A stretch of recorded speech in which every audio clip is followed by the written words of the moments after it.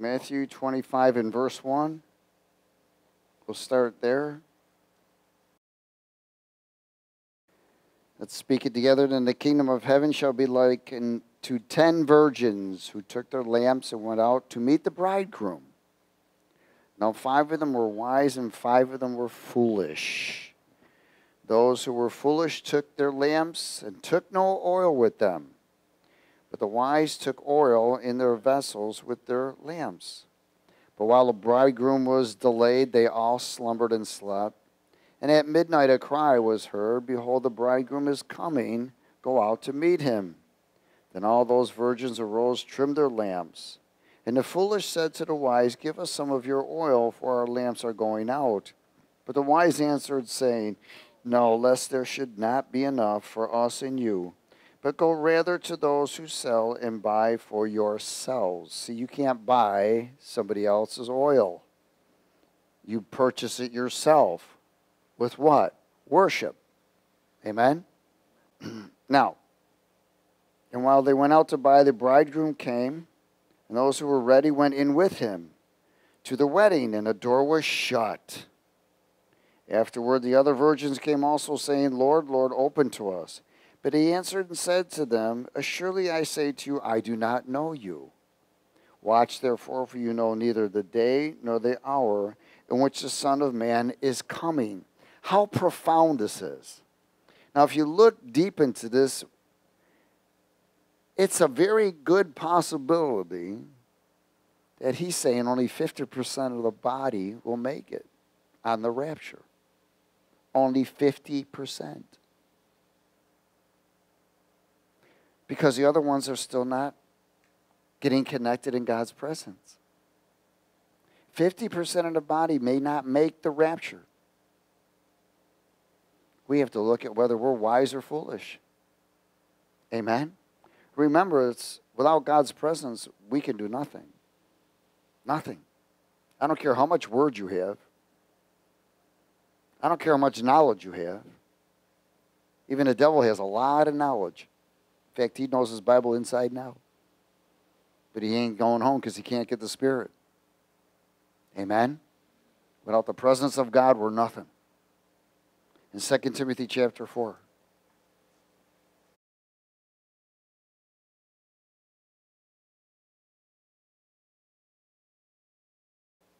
You know, one of the things that the enemy has succeeded in is removing people from the presence of God. I mean, he's probably removed more than 50% of the body right now from the presence of God. I see drive-through churches still. They're still doing services online without God's presence.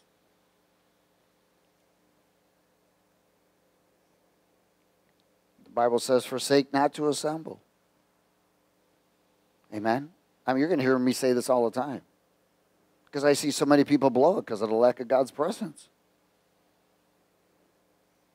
In verse 1, let's speak it. I charge you therefore before God and the Lord Jesus Christ, who will judge the living and the dead at his appearing and his kingdom.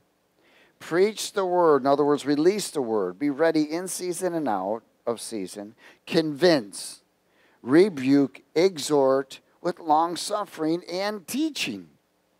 For the time will come when they will not endure sound doctrine, but according to their own desires or their own counsels. Because they have itching ears, they will heap up for themselves teachers.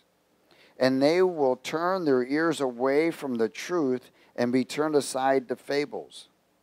But you be watchful in all things, endure afflictions, do the work of an evangelist, and fulfill your calling or ministry. In other words, he's saying, release the truth. We are at a time with great delusion, great deception, and great promotion of self. As we called it the last time we gathered together, the dark side of humanity. It's being more and more exposed. It's the flesh. They're not able to maintain the counsel or correction or direction from the officers and the offices of the Lord. They're still doing their own things. Amen? In Hebrews chapter 4.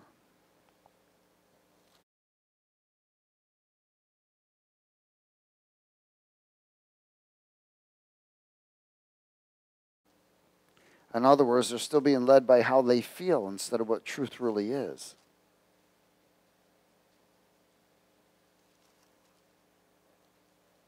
Hebrews chapter 4.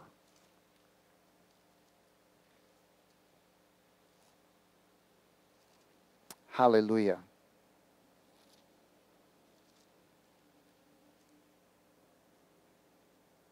In verse 1.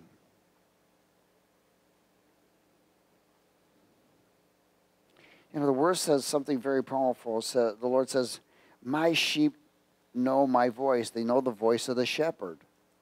Amen? And even when there are shepherds of flocks, even though there's a major shepherd, amen, but then there's shepherds. I used to get calls all the time from people saying they heard my voice because they've been listening to teaching, and if they were connected and they were one of our flock, I was their shepherd, but of course I'm not the full shepherd, he's the shepherd, amen? But then they would call me and say, man, I was getting ready to do something, I heard your voice, or this or whatever. Because God says, my sheep will hear the voice of the shepherd. What? To guide, to correct, to direct. And in this, I used to hear, when I was first young in the Lord and associated with the fellowship, I used to hear my pastor's voice. And as I began to learn the voice of the Lord more and more, and I would hear the Lord's voice or sometimes my pastor's voice, because he was my shepherd. And then there's the true shepherd. Amen? Verse 1, therefore, since a promise remains of entering his rest, let us fear lest any of you seem to have come short of it. For indeed the gospel was preached to us as well as to them. But the word which they heard did not profit them, not being mixed with what? Faith in those who heard it. Why was it not mixed with faith? Lack of God's presence. Amen? For we who have believed do enter that rest. Let me tell you, there's a rest in the Spirit of God, in the presence of God all the time. When you are filled with the Spirit of God, there is a rest all the time. You're resting in Him, no matter what's going on. You're leaning on Him, not on yourself. When you begin to lean on yourself more, man, everybody knows it. There's anxiousness, there's fear, there's anxiety. And people try to fight spiritually in the flesh, and you can't fight spiritually in the flesh. You must fight spiritually in the Spirit. For we who have believed do enter that rest, as he has said, so I swore in my wrath they shall not enter my rest, although the works were finished from the foundation of the world. Verse 4. For he has spoken in a certain place of the seventh day in this way, and God rested on the seventh day from all his works. And again in this place they shall not enter my rest. Since therefore it remains that some must enter it, and those to whom it was first preached did not enter because of what? Disobedience. Again, he designates a certain day, saying in David, today after such a long time, as it has been said, today if you will what? Hear his voice, do not harden your hearts. For if Joshua had given them rest, then he would not have afterward have spoken of another day. There remains therefore a rest for the people of God. For he who has entered his rest has himself also ceased from his works, as God did from his. Oh, hallelujah. Let us therefore be diligent to enter that rest, lest anyone fall according to the same example of what? Disobedience. So when there's a person in a place of disobedience, there is torment. There is no rest. Amen? The counsel, the corrections, or the directions didn't profit the individuals because of the lack of God's presence and the lack of faith. They slipped from the spirit to the flesh, then the dark side of the flesh, into the phase of reaping corruption. See, there's a place where a person will slide right into the phase of reaping corruption. And it takes a process of time because they've not sowed in the Spirit. When you don't sow in the Spirit, you're sowing in the flesh. And you're going to reap corruption. This is where the enemy has access into individuals. And what's the devil do? He comes to what? Steal, kill, and destroy. That's his job. He does it very well. And God says, my people are destroyed for lack of knowledge. Like some people ain't got it yet. Matthew 7.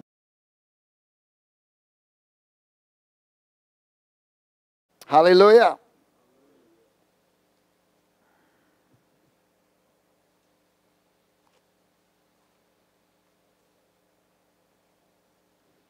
Verse 24.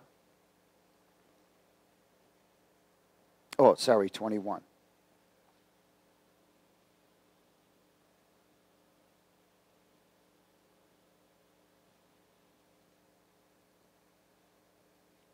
Hallelujah.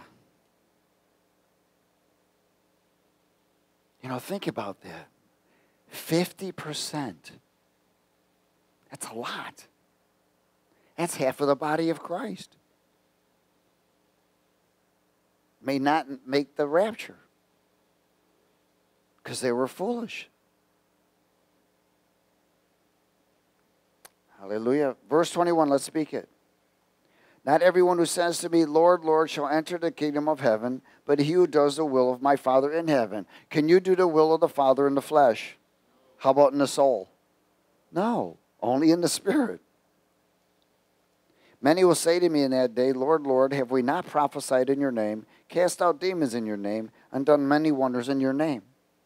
Then I will declare to them, I never knew you. Depart from me, you who practice what? Lawlessness. What was the lack of God's presence that was affecting them? Listen, God can use a donkey. Amen? He'll use anyone. Does everybody get it? You don't have to be qualified to be used by God. He'll use anyone and anything. He'll use a truck driving by. He'll use a bumper on a car. You know? He'll use whatever he has to do to get someone's attention. But many people think, well, I'm doing the works of God. Yes, great, but they don't. But the lack of God's presence is preventing them from walking upright. So they're still touching unclean things. They're still doing things that are not, they're harmful to themselves in the spirit realm. Amen? In this, we've got to be careful. Just because God uses you doesn't mean you're going to make it home. I mean, that's what he just said. Many will say, God, you used me. I should be able to enter in. He's saying, no. I can use anyone. 24. Therefore, whoever hears these sayings of mine and does them, I will liken him a wise man who built his house on the rock. And the rain descended, the floods came, and the winds blew and beat on that house, and it did not fall, for it was founded on the rock, which means the anointing. Amen? But everyone who hears these sayings of mine and does not do them, does not follow them, does not submit to them, does not practice them, will be like a foolish man or a foolish virgin who built his house on the sand, and when the rain descended, the floods came, the winds blew and beat on that house, and it fell, and great was its fall. Not everyone who says, Lord, Lord. That's phenomenal. Will enter the kingdom of Christ. Luke 16.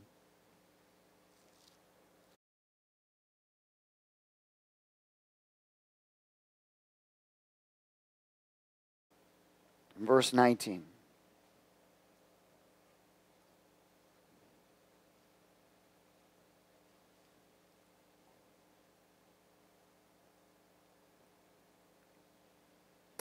Luke 16:19. Is everybody there? Anybody there? Praise God. Okay. Let's speak it. There was a certain rich man who was clothed in purple and fine linen and fared sumptuously every day.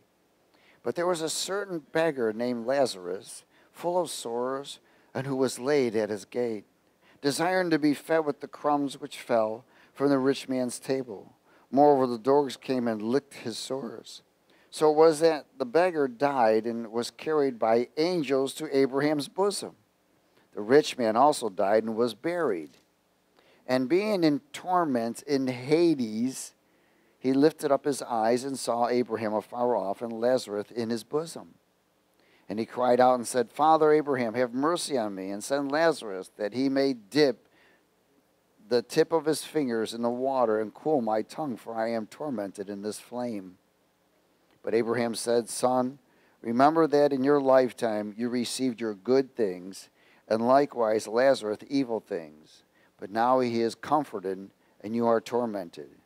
And besides all this, between us and you, there is a great gulf fixed, so that those who want to pass from here to you cannot, nor can those from this pass to you. Then he said, I beg you, therefore, Father, that you would send him to my father's house, for I have 5 brothers, that he may testify to them, lest they also come to this place of torment. Abraham said to him, They have Moses and the prophets, let them hear him. And he said, No, Father Abraham, but if one comes to them from the dead, they will repent. But he said to them, If they do not hear Moses and the prophets, neither will they be persuaded through one raised from the dead. Wow. Hades, a place of torment. The teaching tonight is called Death, Hell, and the Grave. Death, hell, and the grave. And Revelation chapter 1.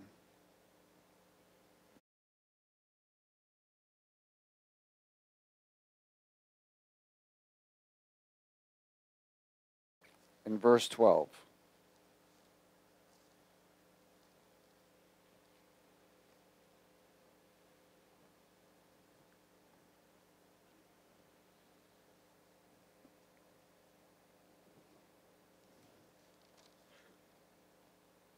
Revelation 1:12.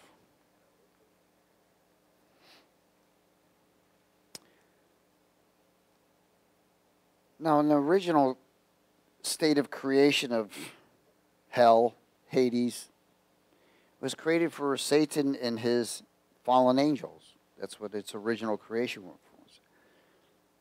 And those who refuse to accept Jesus Christ or follow him. But its original state was created for Lucifer and the fallen angels that left their abode and left their place of position. But so many people are acting just like Lucifer and the fallen angels that they're going there too. They actually send themselves there. In Revelation 1:12, Then I turned to see the voice that spoke with me, and having turned I saw 7 golden lampstands. In the midst of the 7 lampstands, one like the Son of Man, clothed with a garment down to the feet and girded about the chest with a golden band. His head and hair were white like wool, as white as snow, and his eyes like a flame of fire. His feet were like fine brass, as if refined in furnace, and his voice as the sound of many waters. He had in his right hand 7 stars. Out of his mouth went a sharp 2-edged sword. And his countenance was like the sun shining in its strength. And when I saw him, I fell at his feet as dead. But he laid his right hand on me, saying to me, Do not be afraid, I am the first and the last. I am he who was, or he who lives and was dead, and behold, I am alive forevermore. Amen. And I have the what? The keys of Hades and death. Who has the keys? So who rules hell? Jesus, not Satan. Amen? Jesus rules hell.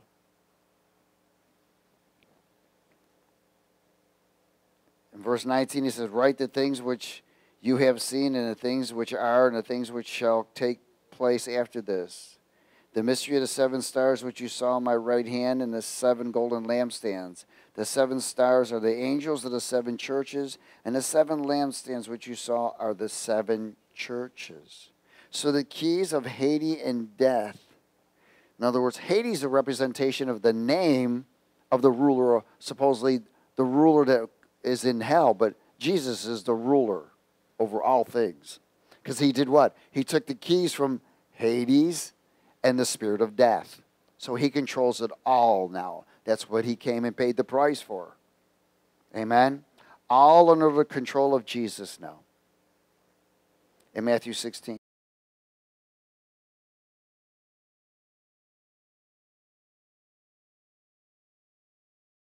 So who controls death, hell, and the grave? Jesus.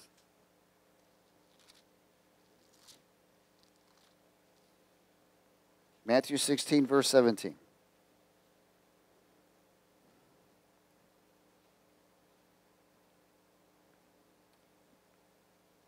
Now they were asking Jesus, Jesus said to him, who do you say that I am? And in verse 17, Jesus answered and said to him, blessed are you, Simon Bar-Jonah, for flesh and blood has not revealed this to you, but my Father who is in heaven.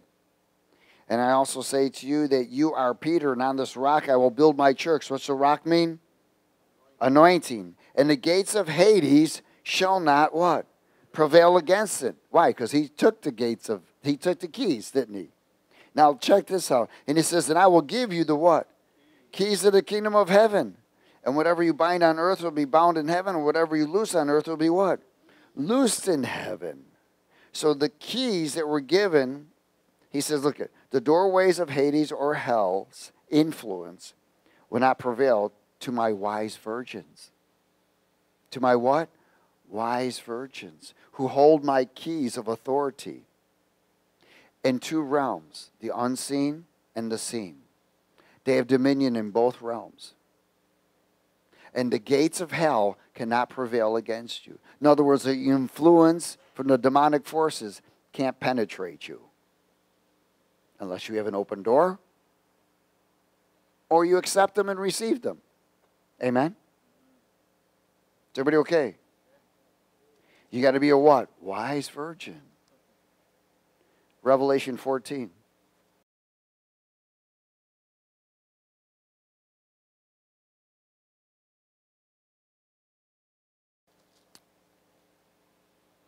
Revelation 14.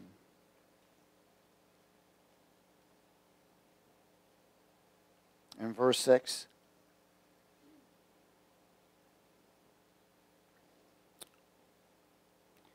Then I saw another angel flying in the midst of heaven, having the everlasting gospel to preach to those who dwell on the earth, to every nation and tribe and tongue and people, saying with a loud voice, fear God and give him glory, for the hour of his judgment has come, and worship him who made heaven and earth, the sea and the springs of the water.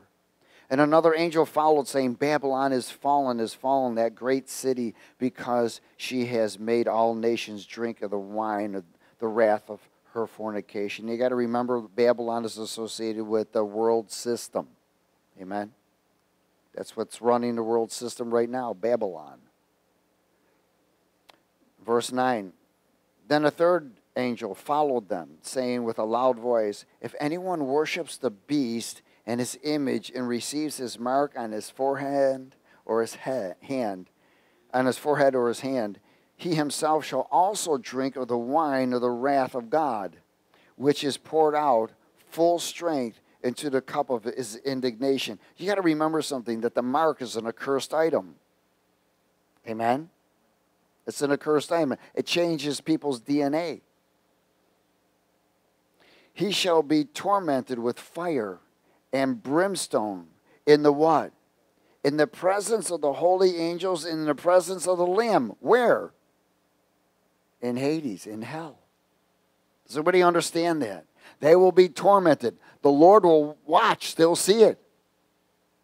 The holy angels will see it. Why? Because who's the ruler of Hades and hell and death? And Jesus. Amen? And the smoke of their torment ascends forever and ever, and they have no rest day or night, who worship the beast and his image, and whoever receives the mark of his name.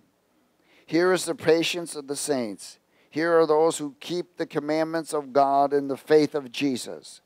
Then I heard a voice from heaven saying to me, right, blessed are the dead who die in the Lord from now on. Yes, says the Spirit, they may rest from their labors and their works follow them. Powerful.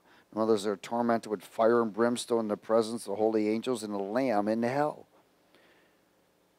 It's controlled now by Christ. Amen? Jesus defeated them when he descended into hell. In Psalm 139.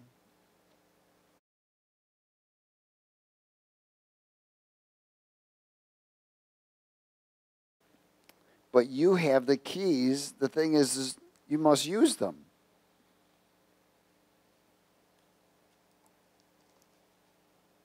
In that penetrating prayer book, you speak that there's keys in almost every prayer.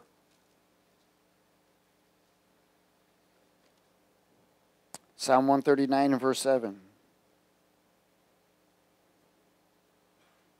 David wrote this psalm. It was a prayer. And he said, where can I go from your spirit? Or where can I flee from your presence? If I ascend into heaven, you are there. If I make my bed in hell, behold, you are what? You're there. If I take the wings of the morning and dwell in the uttermost parts of the sea, even there your hand shall lead me, and your right hand shall hold me. If I say, surely the darkness shall fall on me, even the night shall be light about me. Why? Even the darkness shall not what? Hide from you. Right? Does everybody see that? If I surely say the darkness shall follow me, even the night shall be light about me. Indeed, the darkness shall not hide from you, but the night shines as the day. The darkness and the light both are alike to you. You formed my inward parts. You covered me in my mother's womb. I will praise you, for I am fearfully and wonderfully made. Marvelous are your works, and that my soul knows very well. My frame was not hidden from you when I was made in secret and skillfully wrought in the lowest parts of the earth. Your eyes saw my substance, being yet unformed, and in your book they are all written, the days fashioned for me, when as yet there was none of them. Your spirit is everywhere. Amen. Isaiah 14.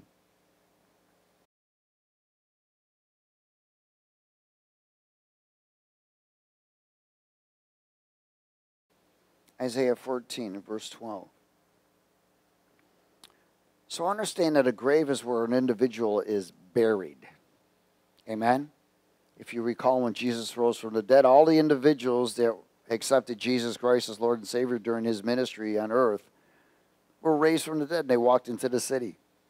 Blew everybody's mind. You know, people thought they were dead. You know, they've been dead 2 years, 3 years, whatever it was.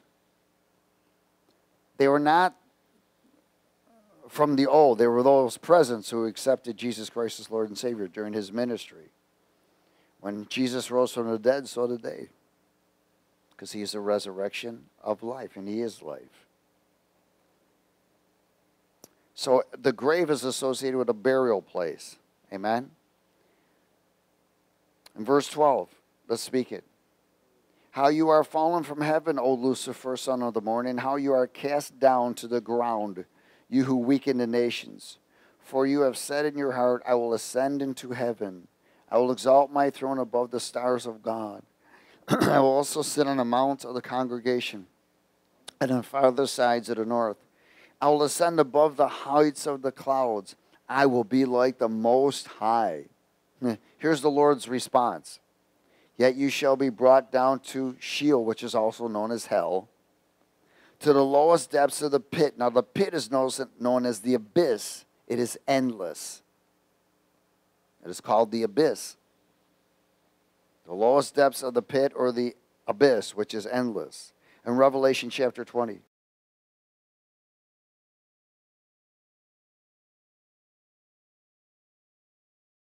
So if Jesus is in control of death, hell, and the grave, he has the last say, doesn't he? Amen. In Revelation 20, verse 1. Then I saw an angel coming down from heaven, having the key to the bottomless pit. The what? Bottomless pit. And a great chain in his hand. And they laid hold of the dragon, that is the serpent of old, who is the devil and Satan, and bound him for 1,000 years. And he cast him into the bottomless pit, and shut him up, and set a seal on him, so that he should deceive the nations no more, till the 1,000 years are finished. But after these things he must be released for a little while. The bottomless pit. Ephesians chapter 4.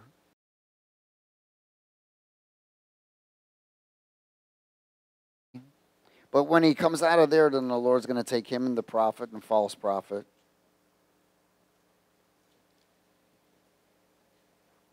And they will go in the lake of fire. Ephesians chapter 4. And I really believe that the lake of fire will be the Dead Sea. Because when the Lord comes to the earth, and he sets up, and the final feast will be the Feast of Tabernacles. And the word says that we will go to the tabernacle and worship the Lord, and we will walk by the lake of fire, which most likely is going to be the Dead Sea in Israel. You know, salt burns real good. Hallelujah. Ephesians 4, verse 7. But each one of us, grace was given according to the measure of Christ's gift. Therefore, he says, when he ascended on high, he led captivity captive and gave gifts to men. Now this he ascended, what does it mean but that he also first descended where? Into the lower parts of the earth, which is known as Hades or hell. Amen? He who descended is also the one who ascended far above all the heavens, that he might fill all things. And he himself gave some to be what? Prophets, some apostles, prophets, some evangelists, some pastors, some teachers. These are officers in the body of Christ and offices. For what? The equipping of the saints for the work of ministry, for the edifying of the body of Christ, till we all come to the unity of faith and the knowledge of the Son of God, to a perfect man, to the measure, the stature of the fullness of the anointing or of Christ, that we should no longer be children, immature, tossed to and fro, and carried about with every wind of doctrine, by the trickery of men, and the cunning craftiness of deceitful plotting. In other words, that itchy ear stuff. But speaking the truth in love, may grow up in all things into him who is the head, Christ, from whom the whole body joined and knit together by what every joint supplies, according to effective working, by which every part does its share, causes what? Growth of the body for the edifying of itself in love. Wow. He descended and then ascended. He had the victory. Amen? Praise God. Revelation 22.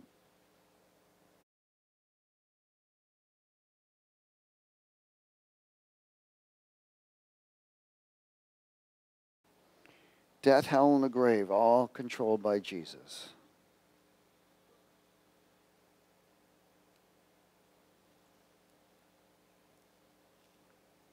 Verse 12.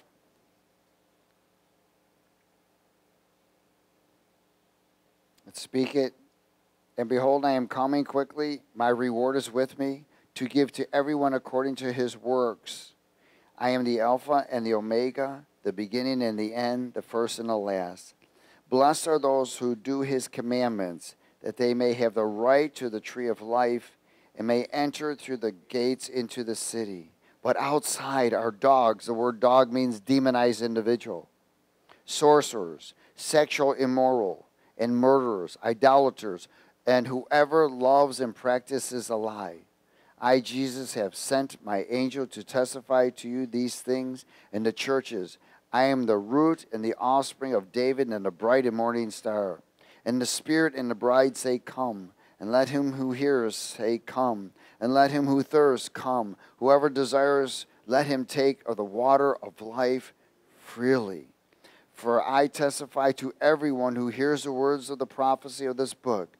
If anyone adds to these things, God will add to him the plagues that were written in this book. And if anyone takes away the words of the book of this prophecy, God shall take away his part from the book of life, from the holy city, and from the things which are written in this book. He who testifies of these things says, surely I am coming quickly. Amen. Even so come, Lord Jesus. And the grace of our Lord Jesus Christ be with you. Amen. Psalm 30.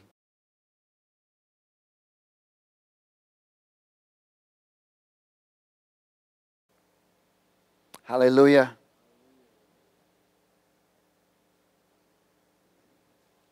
In verse 8.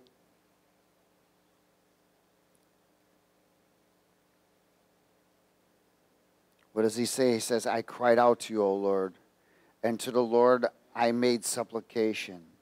What profit is there in my blood when I go down to the pit? Will the dust praise you? Will it declare your truth? Hear, O Lord, and have mercy upon me. Lord, be my helper. You have turned for me my mourning into what? Dancing.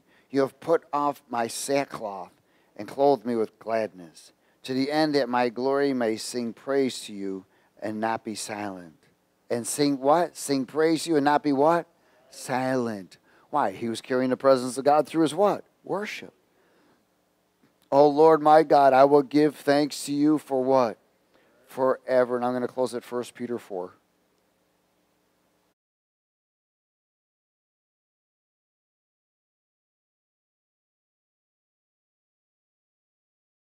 Hallelujah. So make sure you maintain to be a wise virgin. Don't be a foolish virgin, or what we call a fooled virgin. Amen? Because they got fooled and tricked. 1 Peter chapter 4 and verse 1, I believe. Yes. Let's speak it together, please. Is everybody okay?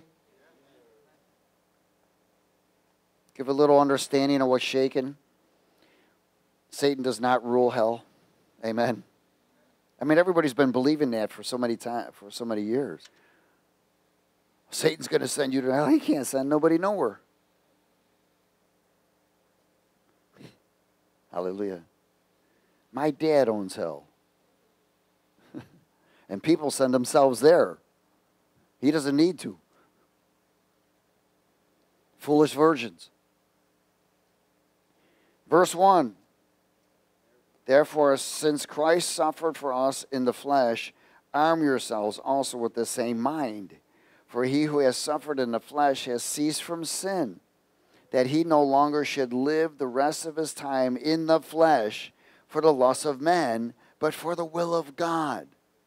For we have spent enough of our past lifetime in doing the will of the Gentiles, when we walked in lewdness, lust, drunkenness, revelries, drinking parties, and abominable idolatries. In regard to these things, they think it strange that you do not run with them in the same flood of dissipation, speaking evil of you. They will what? Give an account to him who is ready to judge the living and the dead. For this reason the gospel is preached also to those who are dead, that they might be judged according to men in the flesh, but live according to God in the Spirit. Now wait, who preached to the dead? Jesus, when he went to Hades. Amen? When he went to hell, he opened up. He opened up their gates. But the end of all things is what? At hand. Therefore, be serious and watchful in your prayers. You know, there's a time when people do things for their families. Oh, I'm doing this for my child. I'm doing this for my family. I'm doing this for my wife. I'm doing this for my husband. Listen, you got to get beyond that and do it for you. Because if you're doing it for someone else, you won't make it. You may start that way, but it's got to turn quickly. You must do it for you. Why? So you can get a relationship. That's what it's about. Amen? Because if you're doing it for someone else, you won't make it.